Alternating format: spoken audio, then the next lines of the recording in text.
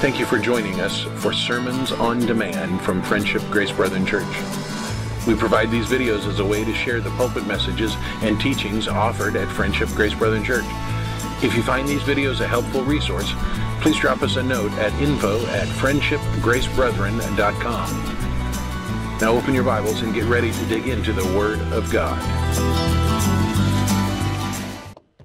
Okay, let's pray. Father, thank you for another year. Today, as we begin a new year with all sorts of ideas and thoughts and desires, our desire really needs to be to focus on you and to worship you and live for you and do what you want us to do. So that's our prayer, Father, that we're obedient to you. One of the things that you've told us to do is to proclaim you to the world. And so this morning, as we continue in our series on tactics, this morning we pray that we would learn just a little bit more about how to do what you want us to do, how to enter into conversations, how to engage folks. And Father, our desire is that you would be honored and glorified by our lives and by this church and what this church stands for. Thank you for the blessings that you give us. Thank you for loving us. In Jesus' name. Amen. Okay, this morning we are in session 4, almost halfway. This is the suicide tactic. It's not that you go out there and commit suicide in trying to make your point, but it kind of is like that. So, any questions or comments before we get going? You say suicide tactic, I think of the Unabomber.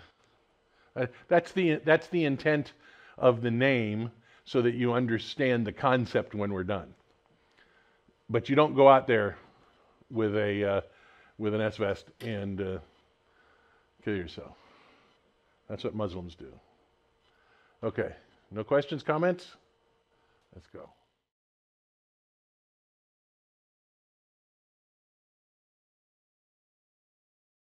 Hi, I'm Greg Kokel for Stand to Reason, and welcome back to our tactics training.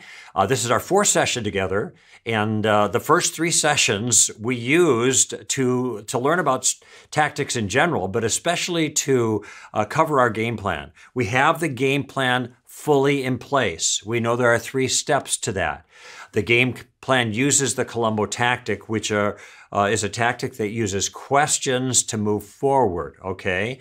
The first step of that game plan is to gather information. We're going to use some form of the question, what do you mean by that, all right? The second step of the game plan is to reverse the burden of proof. And we're going to use some form of the question, now how did you come to that conclusion? The last time we were together, we talked specifically and in detail about the third step of our game plan, and that is using questions to make a point or using questions to lead somewhere. And so you have to have a target in view. You have to know where you want to lead the person, okay? And your questions are going to be like arrows that are shooting at that target, okay? In that third use of Columbo, though, the way we want to use questions is to help the other person to provide the pieces of the argument that we want to use to make our particular point. And so we're going to use questions to draw that person out and get those pieces on the table, because if they put the pieces on the table, they can't take them off very easily. So we want them to help us. Once they got those pieces on the table, then we can move forward with our argument. And we talked about a number of examples that we use to do that. So you have to know the argument that you want to make. You have to know the pieces that will get you there. And then you use questions to get your friend to place as many of the pieces on the table as possible. And those are the parts that lead to the conclusion. Of course, then you finally use the pieces to make your point. Here's the second thing we learned when we were together last time. We learned how to improve your Columbo skill.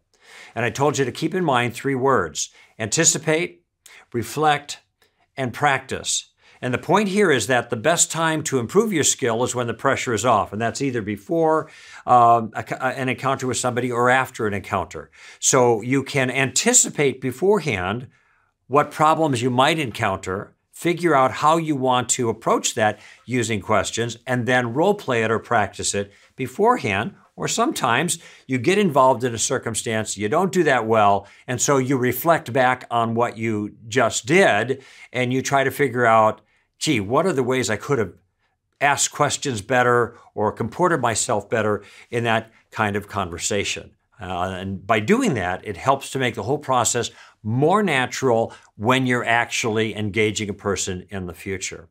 The third thing we dealt with was how to defend yourself against Columbo when it's used against you. And I said to do basically two things. When somebody starts asking you questions using Columbo number 3, in other words, they're trying to lead you to some destination, and you're not sure where that's going to be, and it's making you a little nervous, you stop the advance. You say, it sounds like you're asking the questions because you're trying to make a point. And that kind of confuses me a little bit, so I'd rather you didn't do that.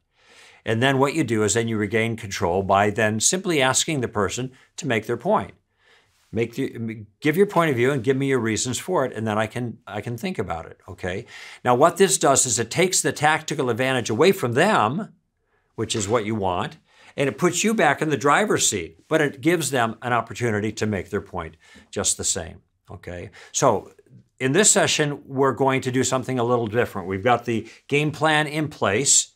One of the things that we want to do with the Columbo tactic is help exploit a weakness or a flaw, and there are different tactics to help you do that. And so today I want to talk to you about the first tactic that will allow you to exploit a weakness or a flaw. It's actually a very powerful tactic that will help you identify a certain type of common mistake that people make in their thinking. And I call this the suicide tactic, okay? I'll explain what I mean by that shortly. These are called basically self-refuting claims or ideas or arguments. The next thing I want to do is I want to help you to be able to spot points of view that actually commit suicide, so then you can use the tactic on it. Then I'm going to give you lots of examples to show you how to use the suicide by using the Columbo tactic. We're going to use questions to make the point that some people's point of view self-refutes or commits suicide. And this I want to underscore here. We always want to use questions whenever we can, especially when we're trying to point out a weakness or a flaw. Think about it. If you were going to try to point out somebody's flaw in their thinking, they are naturally going to be defensive about that. They don't want to admit that their view is wrong in some way. So you want to come in gently, as low a profile as possible, and you want to get as much of their help as you possibly can. And so you're going to use questions to get their help, just like we talked about using Columbo number 3. The last thing that I'll do after I talk about the basic suicide is I want to describe a unique variation of suicide that I simply call sibling rivalry, and that'll make a lot more sense when we talk about it. Let me talk a bit about what a self-refuting claim is. You're all familiar with this because you've run into examples of it and you see the problem, but we haven't really thought about it. And since we don't think about it too much, then we can't make intentional use of the tactic. So let's think about it. The suicide tactic makes a capital of the tendency of many erroneous points of view to just self-destruct when given the opportunity. Now, these self-destructive views are commonly called, as I mentioned, self-refuting statements or arguments. And because these arguments kill themselves, you don't have to do a lot of extra work. Your job is just to observe that it's this kind of problem and then point it out to the person. I'll give you one example. This comes from a Peanuts cartoon, but I thought, oh, this is a perfect example of suicide. And you have Sally coming into the room, and Charlie Brown is sitting on a chair watching TV. And Sally comes in and announces, "No, that's my new philosophy. I don't care what anyone says. The answer is always no." And Charlie Brown, completely nonplussed, says, "So that's your new philosophy, huh?" And she said, "Yes, it is. I mean, no." And then she pauses. "Oh, you've ruined my new philosophy." What had he done? He had essentially used the suicide tactic on it because the seeds of her point of view's destruction were built into her view. And this is something that's really critical. It's already there. All you have to do is see it. For example, somebody says, I cannot speak a word in English. Well, if he says that in English, of course, it's self-refuting because there he is speaking English while he's saying that he can't speak English. Okay, obviously false. How about this? There are no sentences more than 5 words in length. Well, that sentence itself is more than 5 words in length, so the sentence turns out to be false in virtue of self-refutation. It commits suicide. Okay, here's something you might have heard. You can't know anything for sure. Okay, this is the skeptic's point of view. The problem is the skeptic is pretty sure that he's right about that. And in the spirit of Columbo, you might ask, are you sure about that? And the minute you ask, are you sure about that, the point of view just simply falls apart. Now, let me tell you why these things work. Every statement that you make is about something. Now, sometimes statements include themselves in what they refer to. So the statement, all English sentences are short, is about all English sentences. And since it is an English sentence, it is also a statement about itself. Now, that particular way of putting it is not self-refuting.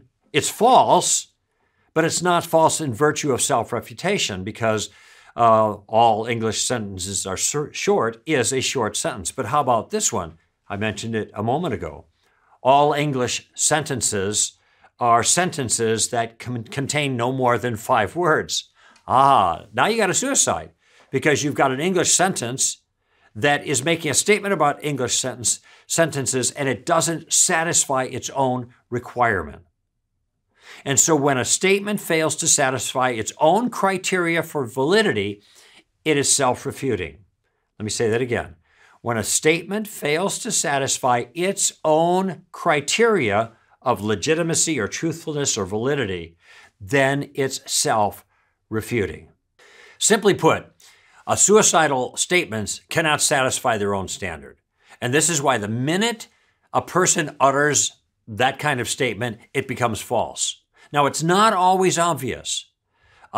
Sometimes they appear true at first, but even when they appear true, they're still false. And your job as a tactician in this situation is to try to recognize when the suicidal claim actually is suicidal, and then just point it out. And if you can point it out with a question, all the better. Now, this can sometimes be tricky. I remember the very first suicidal statement that I was aware of. I was listening to J.P. Moreland lecture, and he was talking about a conversation he was having with someone who said, you shouldn't be pushing your morality on me right now. And as Jay's relating this encounter, he says to the other person, well, I could be mistaken, but it seems to me that you're pushing your view on me right now. And I'm a student in this class, I'm taking notes, and the light went on for me. I had never seen that. I had heard the statement many, many times, but it never occurred to me that this statement could not satisfy its own requirement. The person was doing the very thing that they were upbraiding J.P. Moreland for doing.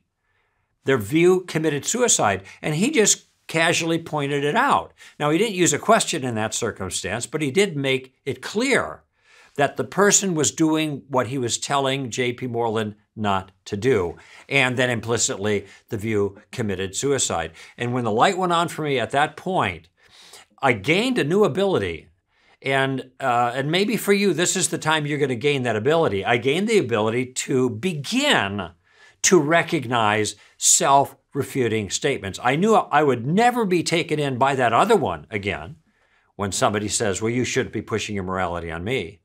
I'll never be taken in by that because now I see it. I see the problem. And you will too next time that comes up. But it also gave me a sensitivity to other self-refuting views. And here's another way of kind of deciding or discovering whether somebody's point of view is self-refuting. If the exact same reasons used against your view are also reasons that defeat the other person's view, then the view is self-defeating. It commits suicide, okay?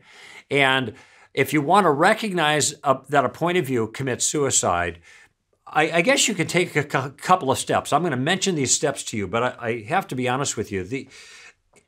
When I go through this, I'm not going through steps in my mind.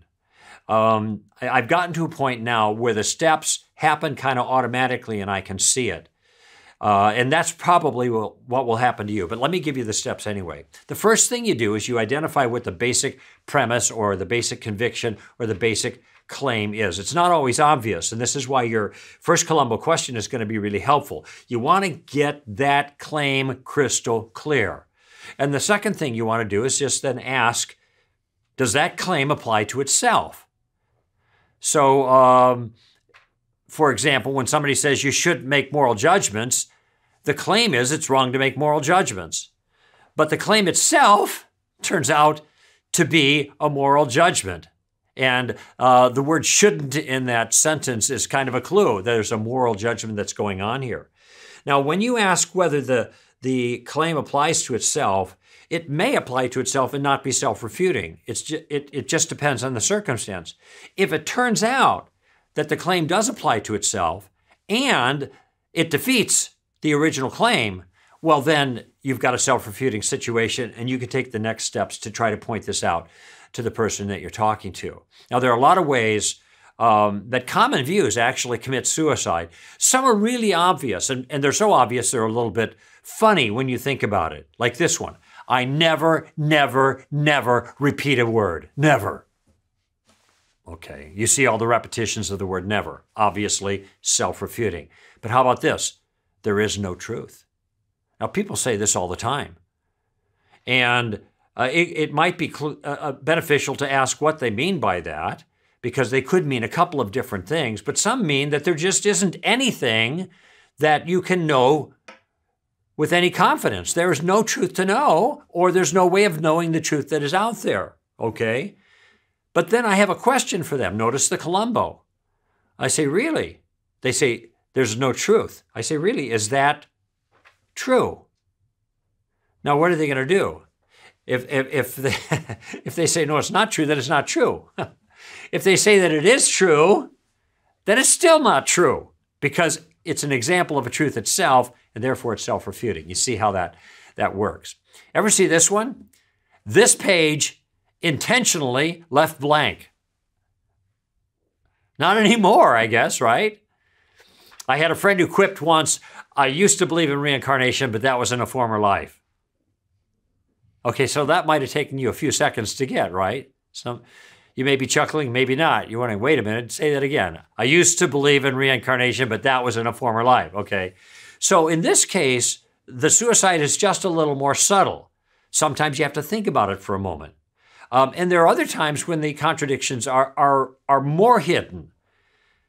This would be an example that seems pretty obvious because of the nature of the example, but it still is a case where the contradiction is hidden. My brother is an only child. Well, that's self-refuting, because the notion of brother entails that there's another sibling, right? So the brother couldn't be an only child. But you might have to think about that. How about this one? Always go to other people's funerals, otherwise they won't go to yours. That's a Yogi Berra comment, you know. And, well, you think, well, there's kind of he's got a point, kind of, but if you think about it, it is like self-refuting. Once you're dead, you're not going to be able to go to anybody else's funeral, okay? Notice that in these cases, the contradictions are entailed in the statements, even if they are not clearly expressed. And that is the kind of suicide that you're usually going to run into when you're having conversations with people about spiritual things. So you just got to pay attention. A lot of the self-contradictory notions that you become aware of are probably going to be notions that other people help you to see are contradictory, just like J.P. Moreland did with that particular comment that was made in that class. So I got a picture of that. I'll be giving you some examples in a minute. And these are things you probably have heard before, but you never realized that they had a self-refuting element to them. But now I'm teaching you, so next time around, you'll know, oh, that's right, this is self-refuting. How can I approach that in a productive way in this conversation? But I think as you get better at this, as you get more alert to this notion, you will be able to spot self-refuting notions on your own. And that's always a great place to be, because there are lots of ideas that are self-refuting in subtle ways. And if you get onto them, you can be effective in undermining a person's confidence in their particular view. I've been doing radio for a long time, interactive talk radio, and I had been dealing with some people in the public domain. People have published in the public, and their ideas were bad theologically. And so I was challenging the ideas, but also, since the person writing had done it in public, their name was public, I felt it's legitimate to publicly correct them. So I'm mentioning the names of the people that the listener should beware of because of the content of the writing. And I had somebody call in, and they were really upset about this. And they said, well, you shouldn't be correcting Christian teachers on the radio. That's what the person said. Now I'm just going to pause for a moment. I want you to think about that. The caller tells me you shouldn't be correcting Christian teachers on the radio. So what was my response? My response is, if that's what you believe, then why did you call me? That is, why did you call me on the radio program to correct me publicly about things that I wasn't doing right? You see, they were doing the very thing that they were telling me not to do, okay? So I used Columbo there to kind of make the point that their point of view was self-refuting. Let me give you another example, and this is of the same species as when somebody says you shouldn't be pushing your morality on me, but I'll show you how it worked out for me in a conversation that's a little longer. I was having a conversation with a gentleman, his name was Gil, and really friendly conversation about spiritual things. And then he asked me a question about an ethical issue, and I gave my point of view about it, and he was bothered by that. He said, you know, you Christians, you're really nice people most of the time, but eventually you start judging people. Okay, now that's what he said. Now you can see implicitly that his point was that I shouldn't have been doing what I was doing. And the thing that I was doing that I shouldn't have been doing was judging. But the minute he says that, now I can see it immediately that he's just made a big mistake. And probably you've seen it too now. Possibly before the session, you might not have seen this, but now you see it. Okay? He's judging me, right? So I said to him, Gil, what's wrong with that? So I'm just trying to bring him on a little bit more. I want him to state his moral view very crisply instead of just implying it. And so he said, it's wrong to judge. Now I got it. Now I got the statement. It's right there on the table. He can't take it away. And so I said, Gil, if it's wrong to judge, then why are you judging me right now? And I wasn't belligerent when I said it. I wasn't angry. I was just saying, oh, gee, golly whiz, why are you judging me? You know, kind of thing. And that caught him by surprise. And he stopped and he started thinking about it. And I could just see him kind of working it over in his mind. And he's going through, oh, no, that's not going to work. See, what? Finally, he says, well, I guess it's okay to judge. I was judging you. I guess it's okay to judge, okay? But he wasn't ready to give up. He said, you shouldn't push your morality on other people. Once you do that, then you've crossed the line. Now, he thought he'd improved his situation. Had he? No, not a bit. I had another question for him. Now, this is Columbo number 1. I want to get a clarification before I move forward. He said it's wrong to push your morality on other people. So I said, Gil, is that your own moral point of view? That it's wrong to push your morality on other people? And he said, yes, it is. And he said it so blithely, like he didn't see what was coming. He had gone out of the frying pan into the fire. He didn't know it. So I said, then why are you forcing your moral point of view on me right now? Notice his view committed suicide, and I'm using Columbo in a question form to exploit that. Now the ball's in his court. Now I could have just said, Gil, you're doing the same thing that you're telling me not to do. You're judging me and you say you shouldn't judge. Okay, so now I'm preaching at him and I'm accusing him, all right? This is not a good environment.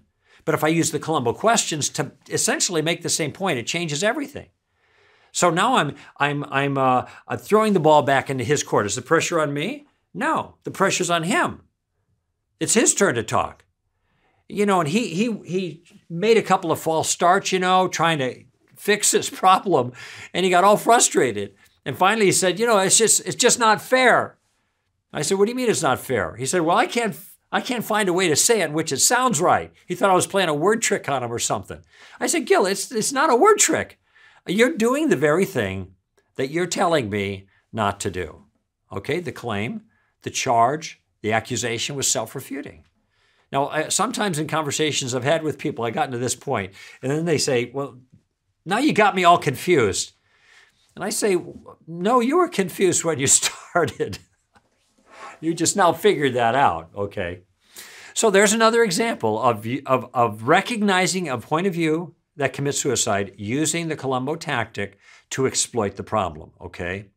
I had a student that came to me. She was an anthropology student, and she wanted to be a missionary, but she ran into trouble in her anthropology classes with her professor because what her professor said to her essentially was, she was okay with her Christianity, but when she found out she wanted to be a missionary, well, then that didn't sit right with the professor. The professor said, it's wrong for you to try to change other people's religious viewpoint. Okay, now do you see the problem? I bet you that you do now that we work with this a little bit more. The student didn't see it, and she said, what do I say? I said, you go back to your professor and ask a question.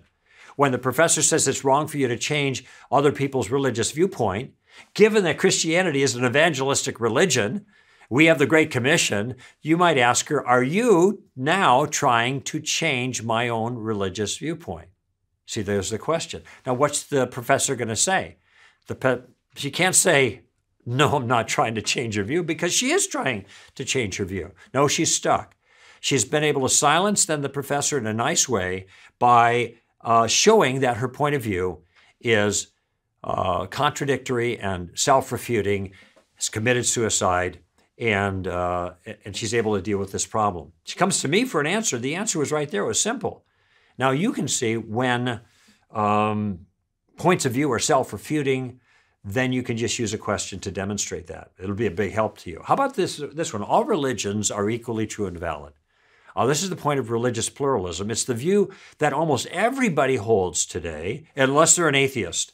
And even many Christians. Yes, I'm a Christian. They would say, I'm a follower of Jesus. I believe in Jesus. He's my Savior. But that doesn't mean he's got to be your Savior. You have your own religious view. That's good. That's equally true too. Now, if you're a Christian saying this, just stop saying this, all right? Because this is nonsense. If Jesus really is your Savior, he is only your Savior because he is first the world's Savior. And if you need Jesus to be saved, the rest of the world does too. So if Jesus saves you, in fact, then others need Jesus to save them too. And if others don't need Jesus to save them, then you don't need Jesus to save you. So either you're right or you're wrong about your view. And if you're right, then everybody needs him. If you're wrong, then nobody needs him, even you. And you're believing in Jesus contrary to fact. And you're just wasting your time. But this half and half business doesn't work. Okay, so just a little aside there. If you're a Christian, don't say this kind of stuff. This undermines the force of the gospel we're entrusted with to communicate to other people. All right, but let's just see this challenge as a challenge that in some ways is self-refuting.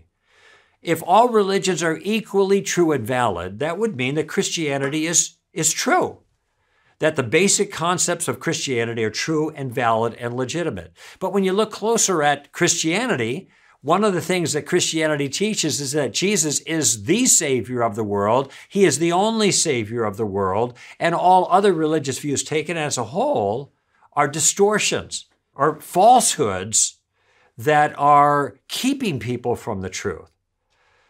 So how could that be? either Christianity is true and others are false, or others are true and Christianity is false, or maybe they're all false, but they can't all be true. They can't all be true because they have, for another reason, they have contradictory and conflicting truth claims. God can't be personal and not personal at the same time. I mean, that's just, if he exists, he's one or the other, but he can't be both. He can't be neither, actually. He's got to be one or the other. So religious pluralism fails as a point of view because it's self-contradictory, okay? It's self-contradictory in a subtler way than some of the others, but it commits suicide nonetheless.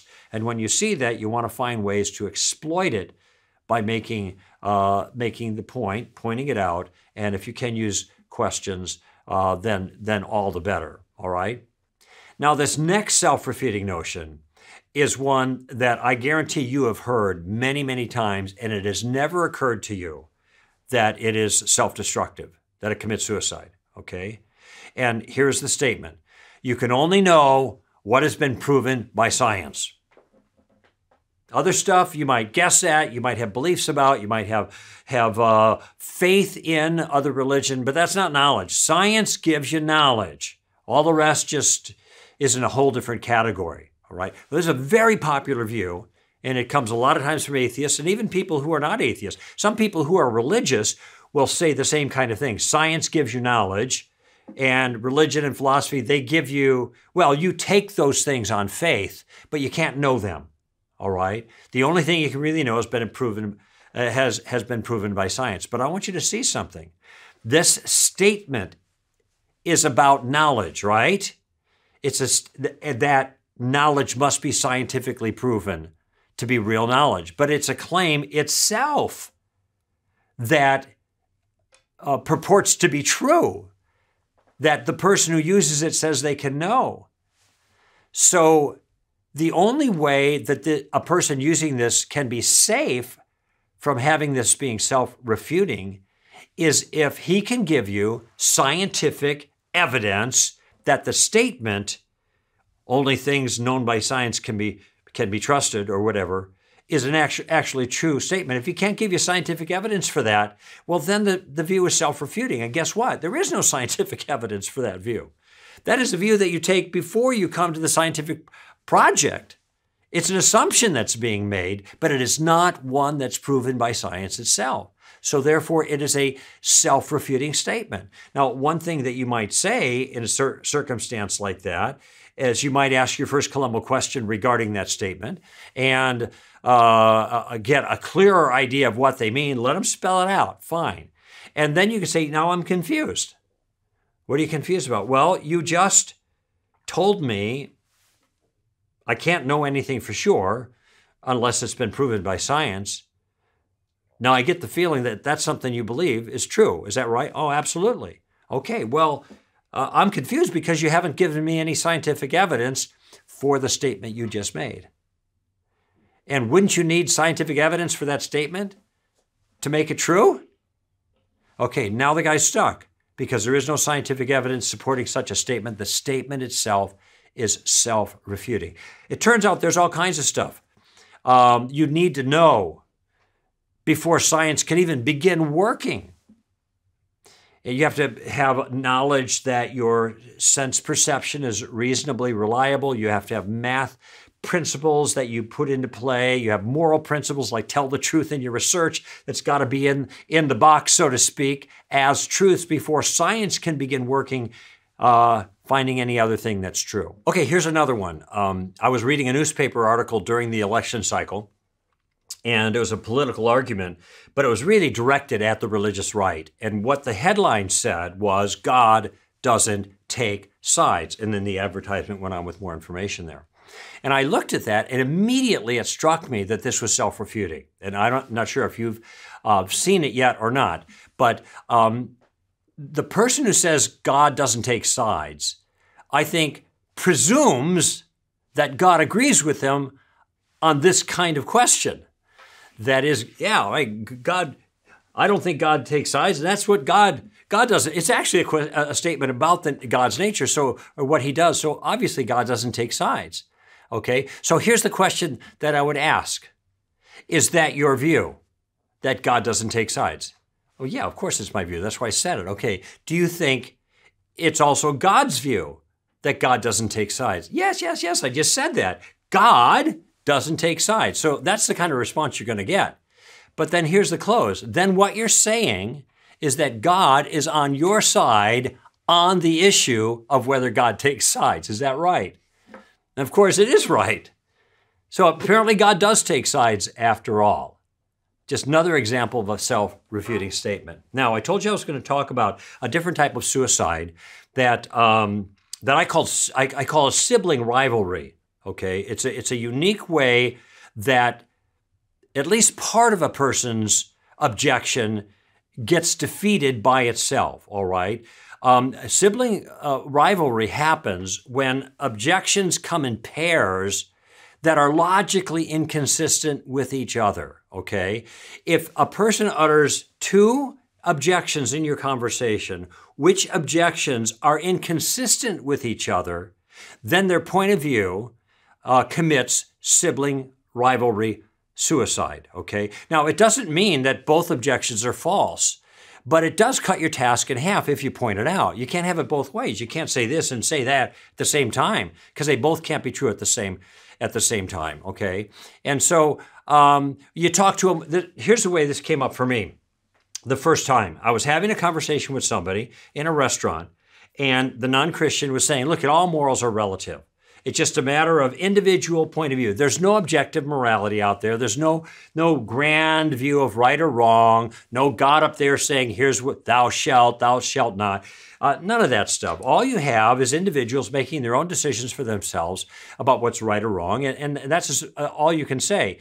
And of course, you can see why that point of view is hostile to Christianity, because the concept of right and wrong is pretty big, right, in the Christian worldview. So they're trying to undermine the claims of Christianity by just deferring to moral relativism. Now, you could say, what do you mean by that? How'd you come to that conclusion? Those are all good questions.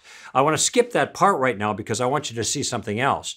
A little later in the conversation, this same person said, well, if your God exists, why is there so much evil in the world? Now, you may not be aware of this, but let me just point it out. There cannot be evil in the world if morals are relative. You either have objective or absolute, is what some people would call it, moral standards that are over everybody, that a whole bunch of people are violating, creating evil in the world, and then you can complain. You can complain about the evil in the world and about God's. That's one complaint, and I understand that complaint. I'm not going to solve that right now, but just notice that the complaint itself requires that there's evil in the world, and there's evil in the world that requires that there be objective morality. If there's no objective morality, there's no laws over everybody. There can't be any breaking of the laws over everybody. So if you're a moral relativist, there cannot be a problem of evil. If there's a problem of evil, then moral relativism is false. But you can't have them both, and that's what this person was trying to do. This person had views that were in sibling rivalry. They were fighting with each other. They had to sacrifice their relativism, or they can sacrifice their complaint about evil, but they couldn't hold them both. And one thing you'll find is a lot of people they wanted their way at one time, and then the opposite way at another time. They just don't want to be consistent. And it's appropriate for us to hold their, in a sense, intellectual feet to the fire and have them be honest about this, okay? So that's a type of a sibling rivalry. Richard Dawkins is a famous example of this, where as an evolutionist, he, in other writings, mentions this. He doesn't believe in objective morality, yet when it comes to the God of the Bible, he's got this tirade in one of his books against the God of the Bible, as being a terrible God and a wicked God is his point. Well, look at those things are in rivalry here. One last example here. I was lecturing at USC Law School once, and a law student came up to me, and she said, well, I'm an atheist, and I'm an animal rights activist. Okay? And I told her, well, I think you're going to have trouble trying to make sense out of those two terms in the same sentence. And she didn't understand why. She said, well, I believe that animals have a right not to suffer. And I said, and I believe that I have a right to half of your income for my organization. And, she blinked a couple of times, and I said, what's the difference between our two statements? You made up a right regarding animals, and I made up a right regarding, money I should get from her. Okay, rights aren't the kind of thing that you can make up, not real rights, not rights that have any weight to them. Rights are given by God. And if there is no God to give rights, then all we're doing is expressing our preferences.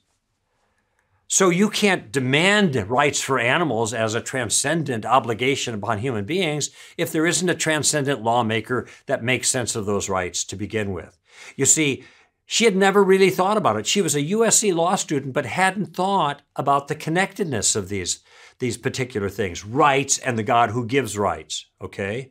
And so consequently, her challenges or her point of view, general point of view, suffered in virtue of sibling rivalry. So I first, in our conversation, asked her, what is a right?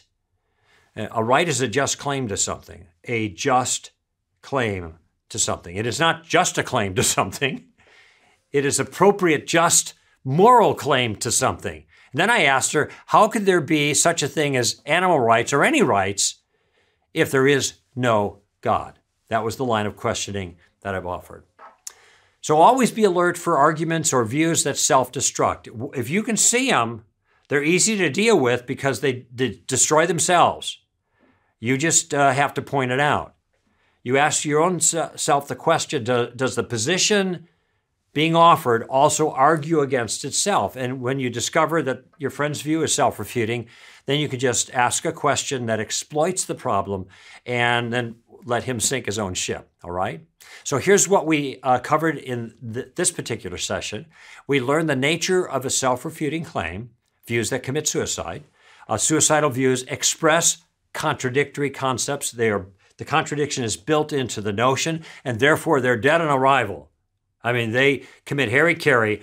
They don't need any help from you except that you just simply point that out. The second thing that we learned is how to recognize when someone's view self-destructs. And we talked about identifying the basic premise or the conviction or the claim. It's not always obvious, so we got to do some thinking here. We have to second ask, does the claim apply to itself? And finally, you have to ask yourself, does the claim self-refute? Okay? And after that, after we'd laid that out, we looked at some popular examples of self-refuting claims, and then ended with a little talk about the sibling rivalry suicide, the concept that two points of view held by the same person are in conflict with each other, and that at least allows you to get rid of one of those. Homework for this time. I think what I'd like you to do is just be alert this week to points of view that self-destruct, okay? Be prepared if you're in a group to share those things with some of the people in the group, but take an active stance to be alert for things that may be at odds with itself and use the steps that I described. Next time we get together, we'll talk about another way that arguments go bad. I call that way taking the roof off, and we'll describe that tactic next time we're together. See you then. Okay, any questions? There was a lot of information there.